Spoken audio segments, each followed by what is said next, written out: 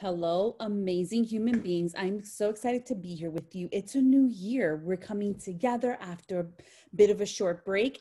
And I decided, what is today's topic going to be?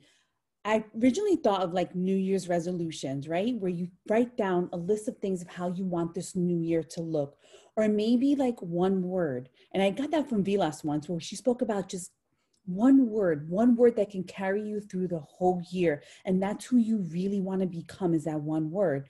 And then I thought, you know what? I think what I want to really speak about is thankfulness. And I actually wore my shirt that said thankful on there. Because I want us to, even though it's been quite a different year, right? 2020 has been unlike any other year for us. We were in the middle of a pandemic. We're learning virtually from home. So everything looks so different. But we pushed through that. We've been talking about perseverance and grit and really kind of just pushing through. And we've been able to do that.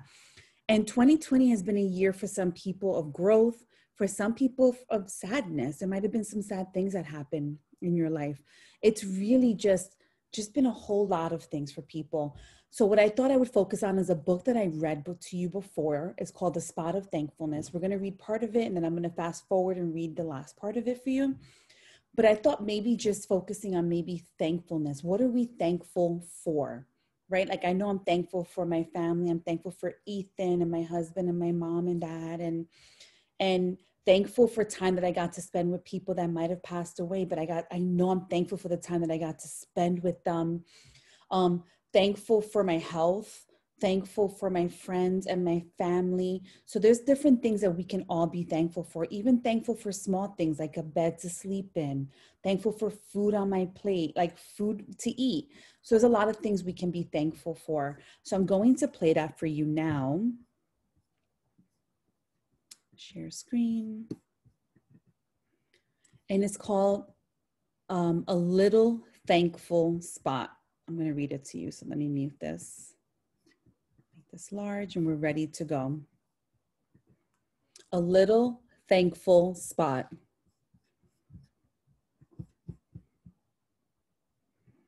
Hi, my name is Spot, and I'm not just an ordinary spot. I'm a little thankful spot.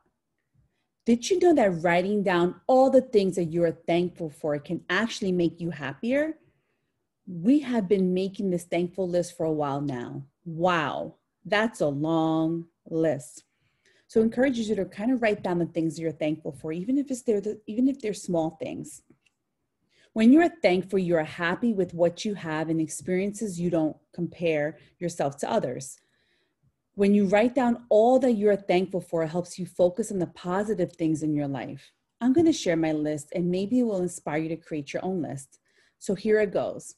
I am thankful for playing in the park and sliding down the slide. Nature and the cool shade of a tree. Nature lets a lot of people be at peace or calm. Cozy slippers, hats to keep my head warm, sandals to keep my feet cool, rain boots so I can splash in puddles, umbrellas so I can enjoy the rain without getting wet, snowmen in winter, flowers in spring. So those are all small things, but they're really things that we can be thankful for. Just being thankful for the small things is really important. The nice warm sun, yummy ice pops and ice cream, the refreshing pool on a hot summer day. A pool on a hot summer day really is awesome. Being able to show sadness so people know when to help. Having confidence to try new things. Feeling angry so I can become passionate about a cause or stand up for what's right. Feeling anxiety to warn me if I'm about to do something dangerous. These are really important ones. Like, sadness is something that we are all going to feel, right? Because there's going to be times in our life where something happens that makes us sad, and that's okay. It's okay to feel sad. It's okay to say, I feel sad. But it's also really, really important that you ask someone to help you with that sadness if you're not able to come out of sadness. Because sometimes it's okay to be sad, but we need to know that we also need to be able to come out of that sadness. If you ever find yourself stuck in sadness, it's okay to ask someone for help. You can ask me or a teacher or your mommy. Just go to someone to help you. Having confidence to try new things is so important. That's such a big one. We want to make sure we have that confidence to try new things, and it's okay to fail. The failure comes in not trying. Make sure you always try new things. Feeling angry so I can become passionate about a cause or stand up for what's right. That really is true. Sometimes there's things we see out there that are not right, and we know they're not right. So knowing inside of your heart saying, you know what? It's not right, and I'm going to fight for that cause is really important as well. And feeling anxiety to warn me if I'm about to do something dangerous, really important. There's something called fight or flight where it says sometimes when you feel like you're in a dangerous situation, you either run or you freeze, right? Or you kind of fight it. So fight, flight, or freeze, actually.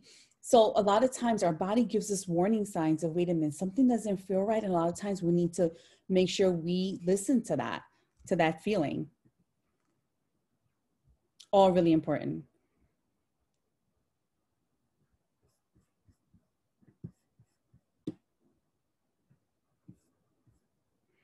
Being able to love and being able to find my peaceful spot.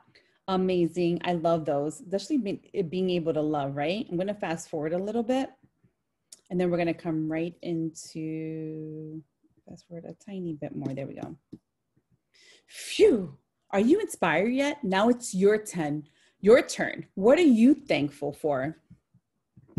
Do you think you can write something you are thankful for every day and make a bigger list than me? So I definitely want to encourage us. I'm going to pause this really quickly. To write down things we are thankful for. Like, it's important to do New Year's resolutions. It's also important to be present and make sure that you are thankful, even for the little things in your life or the big things. Have a super amazing day.